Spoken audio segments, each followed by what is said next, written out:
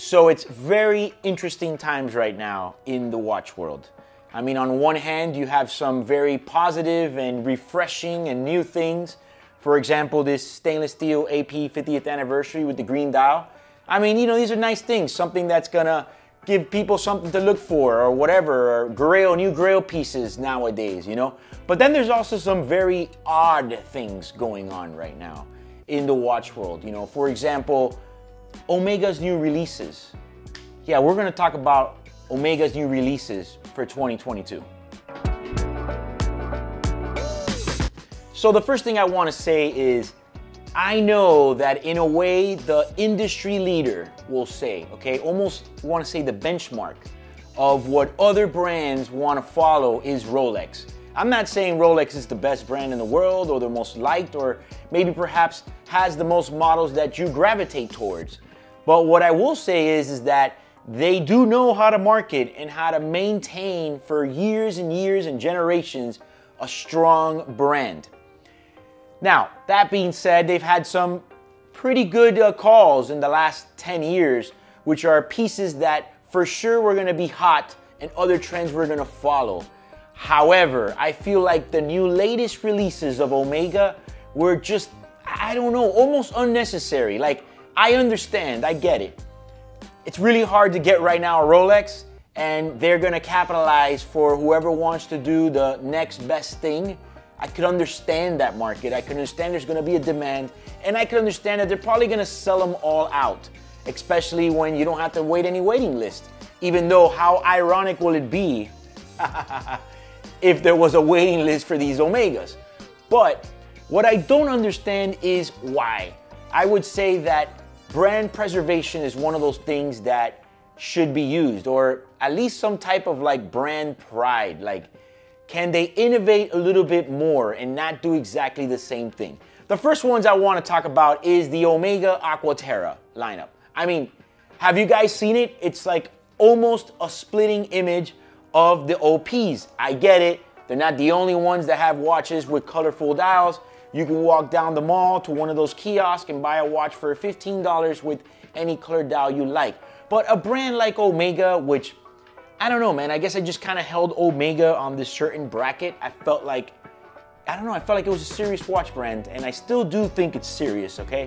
I'm just questioning what's going on. But then again, we did just have a Tiffany dial 5711 after we were supposed to have the final edition with the green one. So I guess at this point, it's just like anything goes, pretty much, you know? I had mentioned through my social media my harsh critique about these new Aquaterras that have the same exact color. Look at them. I mean, if you put it right next to each other, it's like this photo right here. It's like, it's almost the same lineup. You know, it's almost the same exact lineup. I had mentioned jokingly that I'm surprised they didn't come out with a Tiffany color dial one. And yeah, we'll be talking about that in a little bit also as well. But anyways, those were not the only lineups that they came out with. They also came out with another 4, or shall we say, blessed us with 4 other models that are pretty much spitting images of Rolex lineups.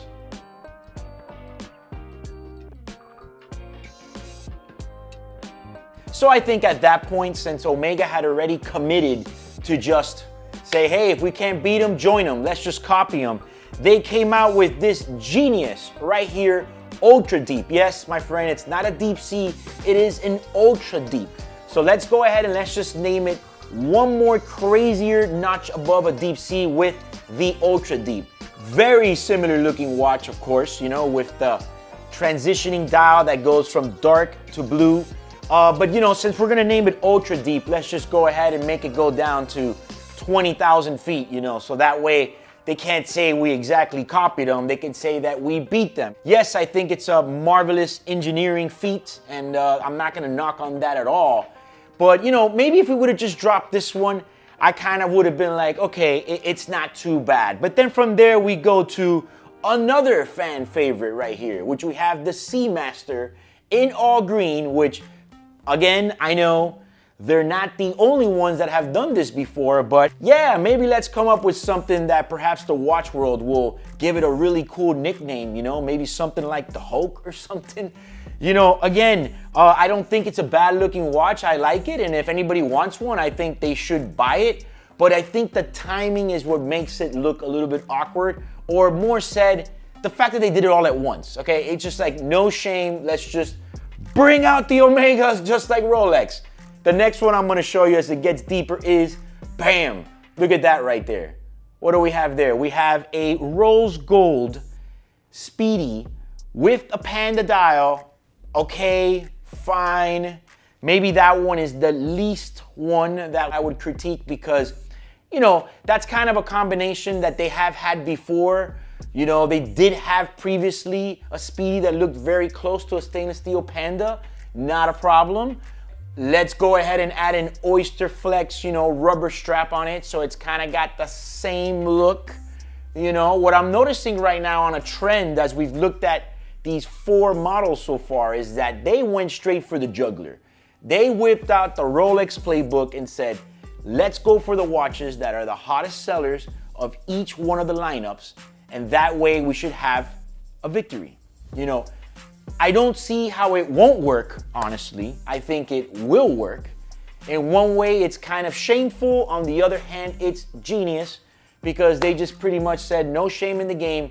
We're gonna rip the top 5 models that are selling the most and we're gonna market them and we're gonna give somebody a second option because contrary to belief, I mean, I don't agree with all of this of waiting lines and having to do all of that. I've been selling watches since way before all of this, okay? I used to sell people watches under retail, brand new. Yes, there were times that used to happen.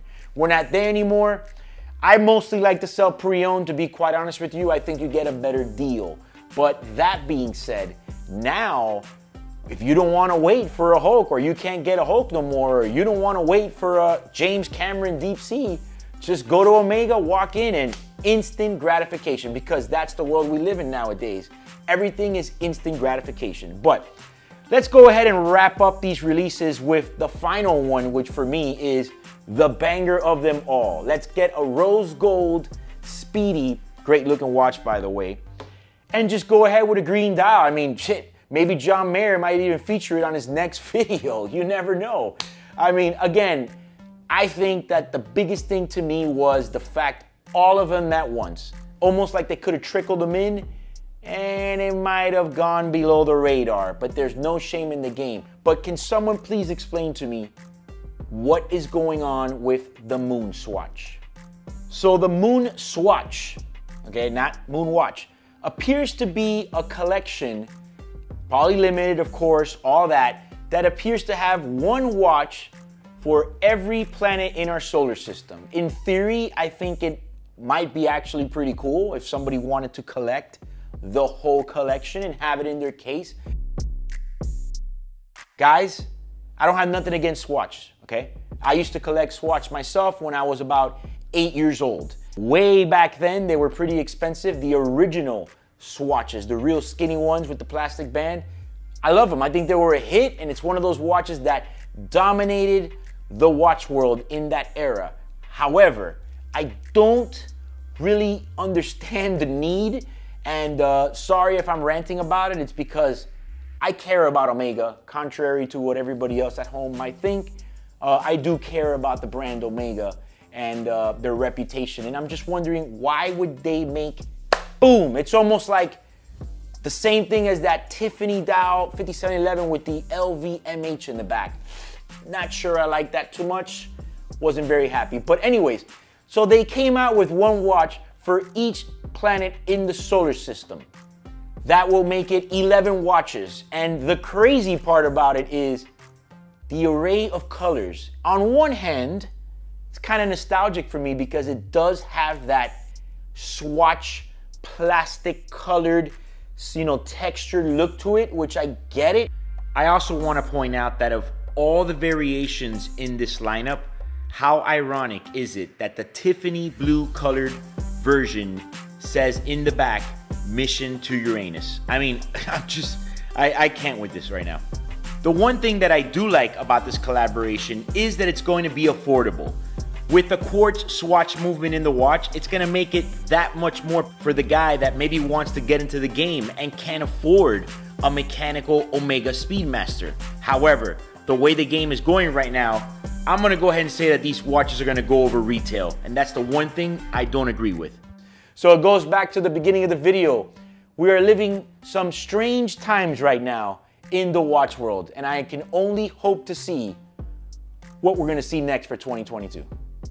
Oh yeah, and I almost forgot to mention the fact that they went full Hublot on us and did an entire Tiffany colored ceramic Speedy.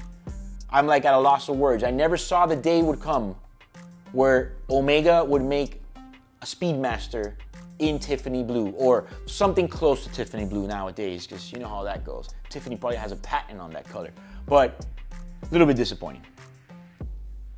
So please comment below, what do you think about these Omegas, if you agree with me or you don't. And if you like this video, like and share it. Also, subscribe to my new YouTube channel.